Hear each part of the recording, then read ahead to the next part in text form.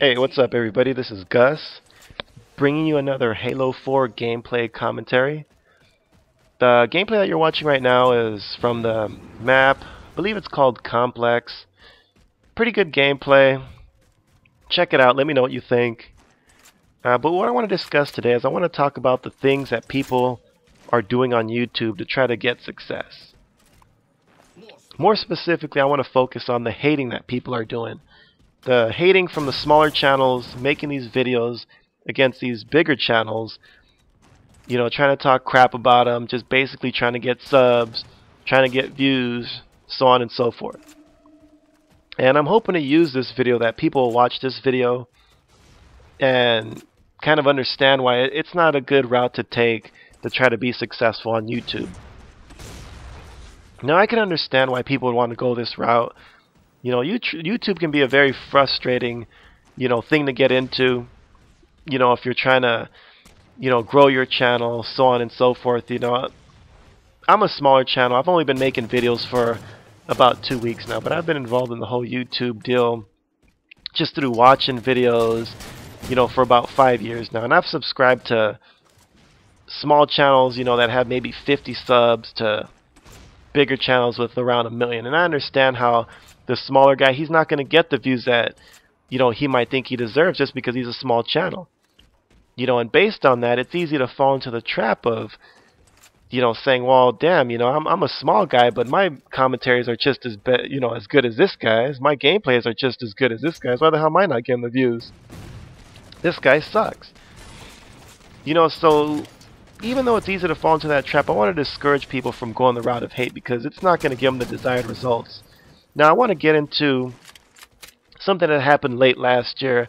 Now I know a lot of you guys are aware of this, but for some of you that aren't, to summarize, there was this small YouTube channel, iFlyIllini, and he made videos against this big YouTuber, Raw Instinct, basically calling him out for being a liar, cheat, thief, calling him out for basically having all this success, stealing other people's ideas, so on and so forth, making all this money that he didn't deserve. And based on this one video alone, iFlyIllini pretty much grew his channel from 2,000 subscribers to, within a few months, he had around 100,000. So I know a lot of people watch this video and they're thinking, hey, you know what, this guy grew his channel over a hate video, I'm going to do the same thing. So although it worked for iFlyIllini, you should avoid going this route for a few reasons, because most likely it's not going to work. And the reason why it's not going to work is because the main reason why it worked for iFly is because he had the support of bigger YouTubers, which is the key to all this, is because the only reason why his video got out there is because we had some of these bigger guys promoting his video, tweeting his video, whatever, just getting, the word out there on his video. So a lot of these subs to the bigger channel checked out this video, and gave him likes, gave him thumbs up, subscribe, so on and so forth. And that's the main reason why he became popular and the video became popular, is because of the support he had. If he wouldn't have had the support and he just put the video on his channel, he might have got a handful of views and that would have been it. And that's the thing, that's usually what happens. I've done searches of, hate videos for a variety of big YouTubers, and they might have 100, couple hundred views. They usually don't get a lot of attention because those videos, there's a ton of them out there. And there's been more and more made ever since the whole iFly incident happened. So you're not going to get all the views you want unless you get the support, which for the most part doesn't happen. You're not going to get the support usually from the bigger guys. And at the end of the day, another reason why you don't want to make these videos is because if you're so upset or think that someone's videos are garbage, why would you want to bring more attention to their channel? And that's what you're going to do by making a video about them. People might not even know who you're talking about. Be like, I'm going to check this guy out for myself. And at the end of the day, you might be bringing him more subscribers, which is something you don't want to do. If you really don't like somebody that much, you should just go the route of, not watching his videos. Maybe if you're subscribed, unsubscribe. That would do more harm than bringing more attention to his channel. Most of the people that I'm subscribed to, I've honestly found through other people, through other YouTubers, maybe mentioning them in a video, whatever. And some of them, they might have even been hate videos. You know, it's like all you're going to do is bring more traffic to the person's channel, bringing them more views, more money, so on and so forth. So you really want to avoid that route if you're trying to, if you really don't like somebody. Also, you don't want to make a habit of going after these big YouTubers, because as I mentioned before, the only reason why iFly's video was popular is because he had the support from the big guys. And if you're hoping to grow your channel, sooner or later you're going to need help from one of these bigger guys. And who the hell's going to help you if they see you throwing all these guys under the bus? You know, they're going to be thinking, well, why should I help this guy if next month he could probably just say, you know what, this guy is a piece of garbage, whatever.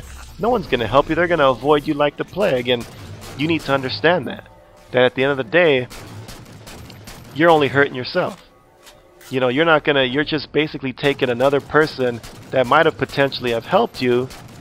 You're taking him pretty much away. You're losing him as an option to grow your channel. And that's the thing, is that you need to understand that at the end of the day, you're going to need support from another channel to, you know, to grow your channel. And last but not least, this is a big thing. I think probably the biggest reason why you shouldn't go the hating route is that you're just going to make yourself look like a bitch by doing it. You know, you're just basically going to look like a hater, and that's a real bad look to have, you know, for anybody. You know, you're just going to end up looking like, you know, like you're jealous because he's got success and you don't. You know, again, that's another bad look to have. It's like you don't want to grow or end up looking like the guy that, oh, you know, he's just jealous of people's success, so on and so forth. It's just a bad look to have, and you want to avoid it.